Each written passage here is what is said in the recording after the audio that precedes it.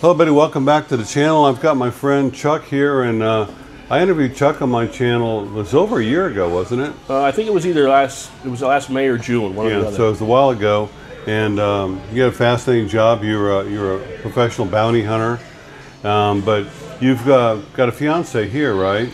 Right. She lives in Dipolog. And so your plan is to get her to come to America on the fiance visa. Yeah, we're about 10 months into the process. 10 months in the process. And you said, how long do you think it'll be until it's done? Probably another year. Another year. And then she's going to move to America. And you've already got a son there, right, from a previous relationship? Yeah. That's the only reason you can't just come over here now. That's the reason why I don't move over here permanently, right. Yeah. Now, do you think that you'll ever, sometime in the future, you and your wife would move over here and live in the Philippines? That's the plan. Well, it is a plan. Okay. I've been trying to figure out how to make that work.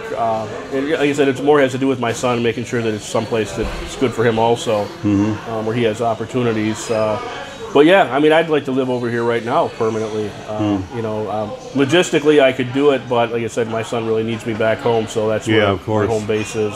And so in America, I haven't been there in 4 years, so you live in Tennessee, which is a beautiful part of the country, and you were talking earlier about inflation. It's not that bad there? Is it getting worse, or is it affecting you? Well, I mean, if you watch the news and the news reports, supposedly it's getting better, but go to the supermarket, it's a different story. You know, the groceries, a lot of things you buy at the grocery store have gone up by a third, sometimes twice as much. I mean, the prices have really gotten out of hand. And we were talking earlier about health insurance, because over here, a lot of the guys self-insure, and once you're over in your mid-60s, it's really hard to get insurance over here. So most guys just have a credit card that they use, in reserve in case something should happen, or they go back to their home country. But you were saying you're paying how much a month? It's over $600 a month for Blue Cross and Blue Shield for and you're a young, healthy guy too. That's really high. Yeah, and they don't cover anything up. And I have to pay the first $9,000 expenses out of pocket before they even pay anything. Gee. Now, so what if you were still married and had your wife and son with you? How much more would it be then? I didn't look into it, but I imagine I'd probably be somewhere in the neighborhood of a couple thousand a month. A couple thousand? Yeah. That's more than people's mortgages. Yeah, health insurance is really, really expensive.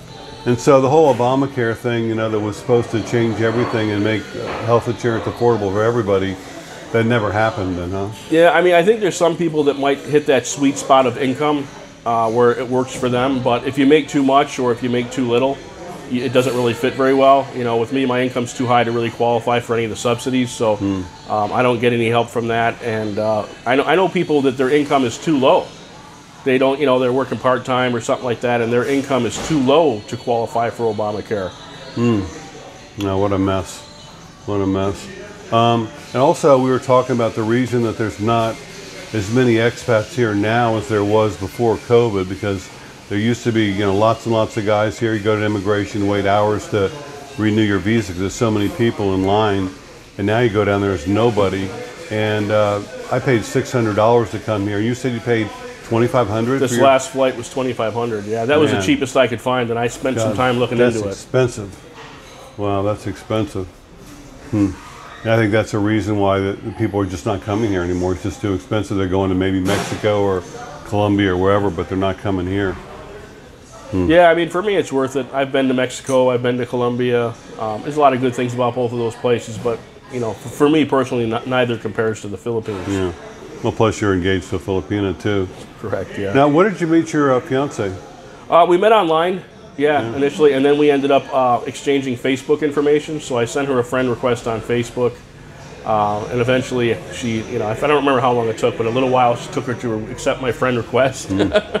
So I started talking to her, and we just went from there. Yeah, that same word with us too. Is like we met on a dating site, and then Facebook, and I think it's a good thing for guys. You meet someone online, if they have a Facebook. And you go on there, and there's pictures of them with their family and their mother and their father, and you've got a real girl. It's not a scammer. And some of these girls will just have, a Facebook page that has them with, some nice pictures of their food and dressed nice, but nothing really personal, like with their family and stuff. And that's kind of a red flag. Or they'll say, "Oh, I don't have a Facebook. It got hacked," or I don't use Facebook, and that's also a warning sign. But yeah, that's definitely a red flag, and it's nice to be able to see that. But there's even some, where the family's in on the scam. wow, So it doesn't really matter. Wow, you're in trouble then. So, have you met your wife's family and everything? Yeah, really great people. I met them a year ago. When I first met her, we first met in person in February of 2022, right when the travel restrictions were lifted. And we went to Cebu, and we were there together for a while. And then her family came over and stayed with us. We had an Airbnb, a nice condo there. I think it was 3 or 4 bedrooms. And her parents and her little brother came. And then her sister and her sister's fiance came. He's a Romanian guy, and they've gone to Romania and gotten married. They're together there now. Oh wow! But yeah, so I got a chance to meet her family, and they were wonderful. They cooked, they cooked some great food, and her parents didn't really speak much English. It seemed like the older crowd of the Filipinos. Yeah, my wife's family doesn't speak English at all. But what little they did speak was good. You know what I mean? We pretty good interaction. So I felt really good about it because the family seemed like really nice people. And so, when you finally get your wife over there, what's your plan? How many years you think you'll live together in America before you can retire and come here? Yeah, I'd like to do it within maybe the next 5 or 10 years. That's kind of my goal. We'll have to see how it works out, I know a lot of times, the Filipinos come to the States and they don't want to come back to the Philippines, or they don't want to move back, that is.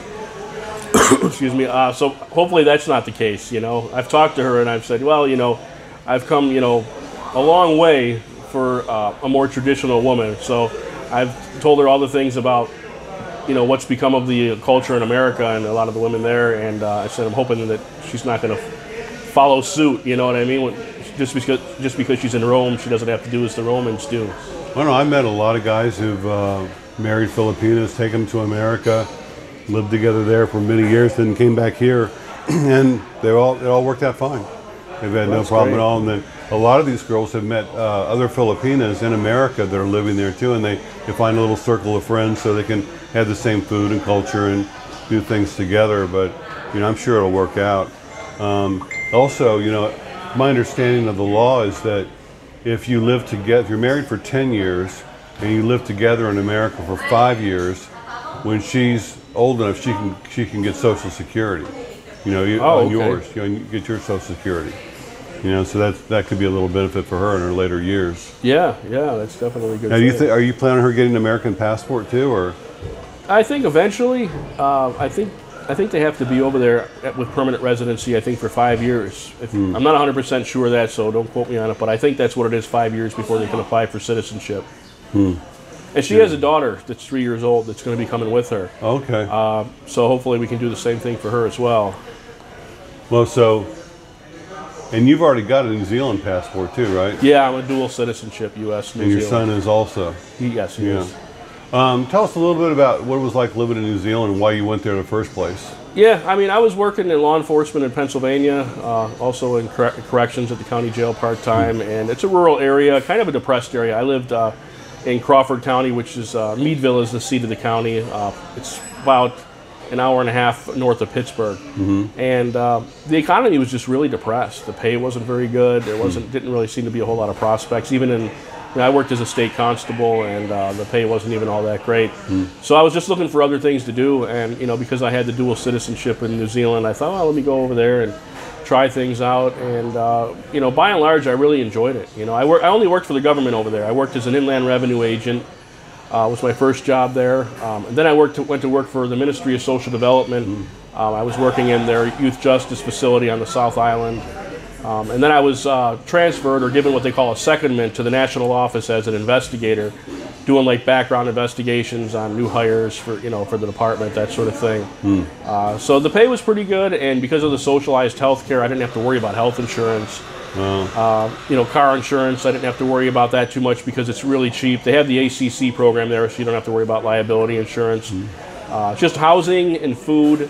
Are pretty expensive there in New Zealand. But it's a beautiful country, though, isn't it? Very clean and just. I think there's more sheep than people over there. Yep, that's true. And they have like sheep shearing contests. Yeah, they have. It's really big over there. The culture, though, even back then, we're talking around 2007, 2008, 2010, etc. The political correctness was just really extreme, even back then.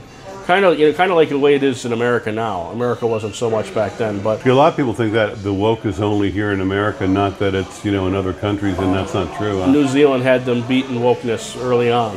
I don't know if it's worse there now because I haven't been back in quite a while, but yeah, the political correctness is very extreme there in New Zealand. So if you're the least bit conservative, especially being an American, they automatically kind of look at you as politically incorrect just because you're an American when you're over there. Now, once again, how is it that you ended up with New Zealand citizenship? It's through citizenship by descent, because I was adopted by my grandparents, so I was one generation closer. I was able to apply for it. Okay.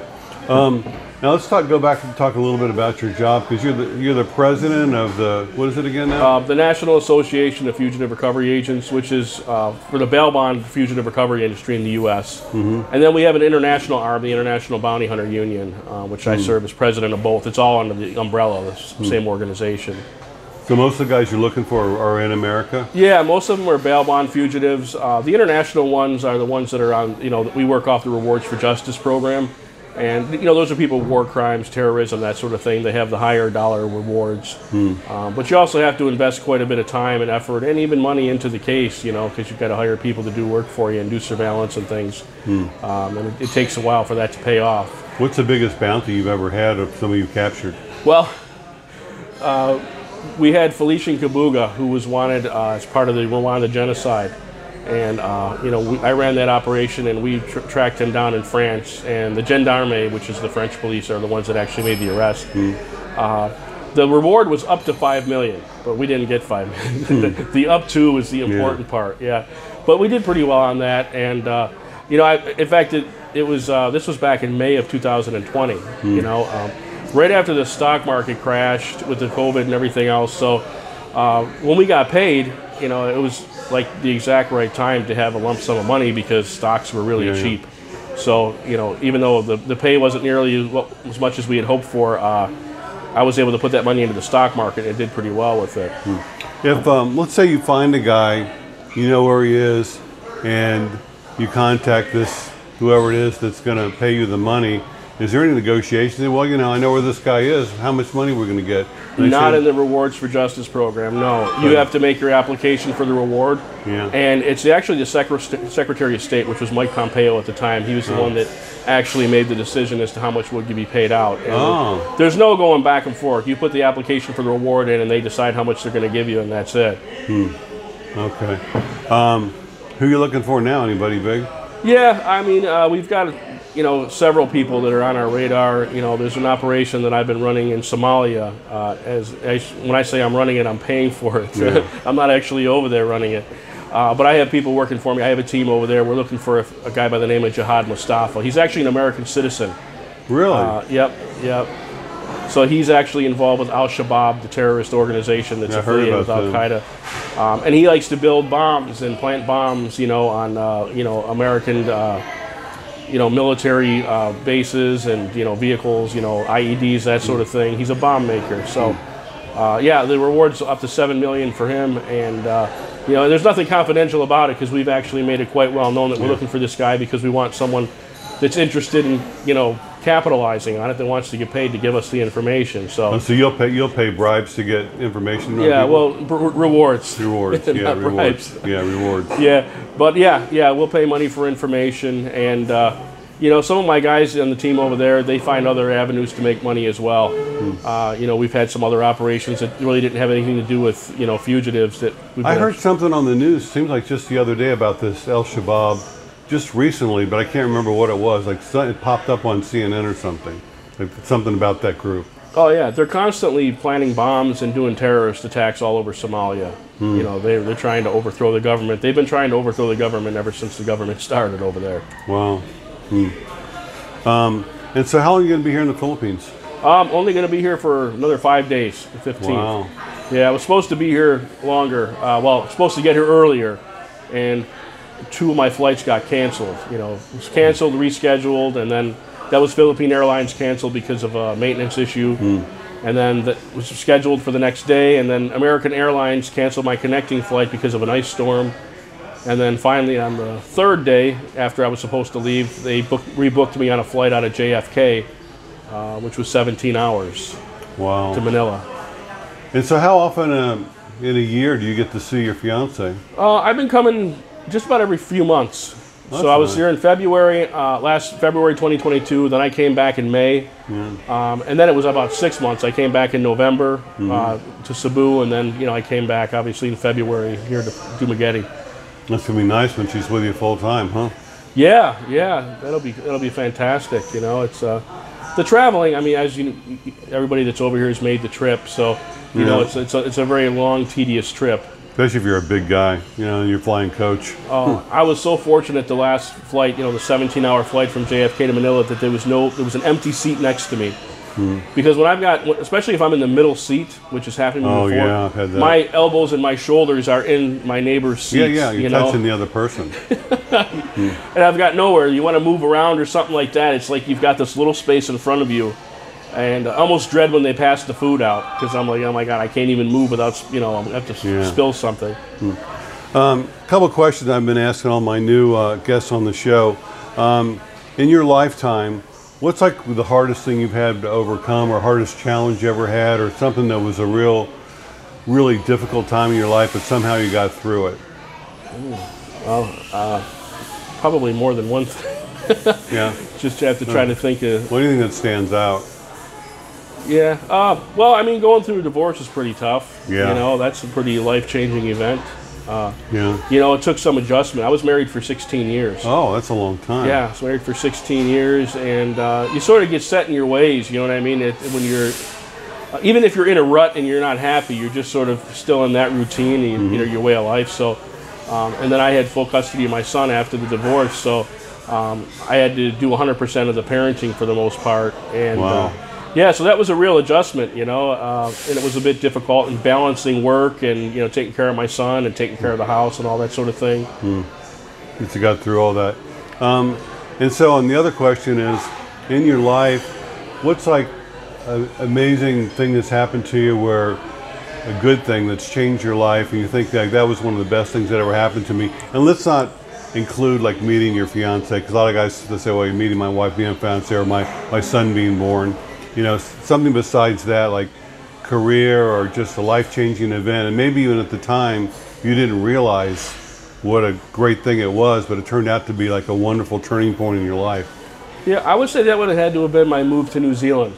Oh. Yeah, that was like a big life-changing event for me also. And like I said, I mean, even, despite the political correctness and all that nonsense, it was just a huge motivator for me, because you're in a brand new country, and I was still a young guy at the time. I was only, I think, 29 or something when we moved there, but it was just really like exploring a whole new world. It was like a fresh start, a whole new world. And I went over there right at it was perfect timing, because they had I think they called it the brain drain or something like that, because a lot of the New Zealanders, the young ones, were moving to Australia. They have a reciprocal agreement where New Zealanders can live and work in Australia, and Australians can do the same. But New Zealand being such a small country, a small amount of people, so many more opportunities in Australia, they would leave. Wow. So they didn't have a lot of young people there. So you almost had to pick the litter of jobs, like even government jobs. So I ended up getting in the Inland Revenue Department. I was an Inland Revenue agent. And, we ended up getting a really nice house, and it was really a great opportunity. I really enjoyed my time there. Now, when you get married, you move to America. If you have another child, would it be possible for that child to have like New Zealand citizenship, American citizenship, and Filipina citizenship, and get like 3 passports? I think if they were born in New Zealand.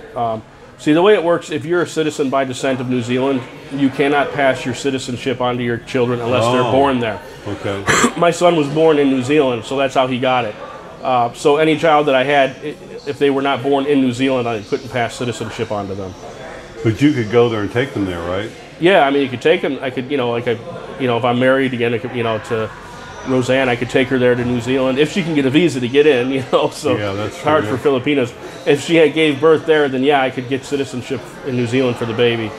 I know a lot of guys that are Australian that haven't had too much trouble taking their wives or girlfriends to Australia, so I'd imagine that New Zealand's kind of similar as far as the laws and stuff for immigration. I'd have to look into it. Aren't they pro-immigration there? Like, I know Australia, so they want people to come there and retire and work, and because of the population's small.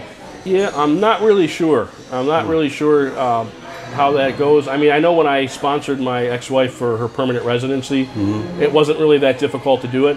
But I do recall somewhere in the paperwork where it said you could only do it once. Oh. So I may not be able to do it a second time. I'd have to double check on that and make sure that I understood it correctly, but I seem to think that I can't sponsor anybody else. Now, your grandparents still alive? No, they passed away years ago. Okay, so you have no relatives over in New Zealand now? No. No. So you don't see yourself ever going back there, or? At this point in time, I don't have any plans on doing that. Who knows? Anything could change. You know, anything can change, and I think I told you I left my government job. There was some issues at the youth justice prison that I brought to the attention of the media, and the government wasn't happy with me about that at the time. So who knows? They may have something in store for me next time I come there. I'm not sure. Well, anyway, thank you so much for sharing some more of your story, and I'll be putting a link to the first video that we did with Chuck, and he goes into depth about his bounty hunting days and really interesting stories there. So it's so nice to see you again, and thank you for coming, and we'll see everybody next time. Thanks for watching. Thanks for subscribing. Thanks for having me.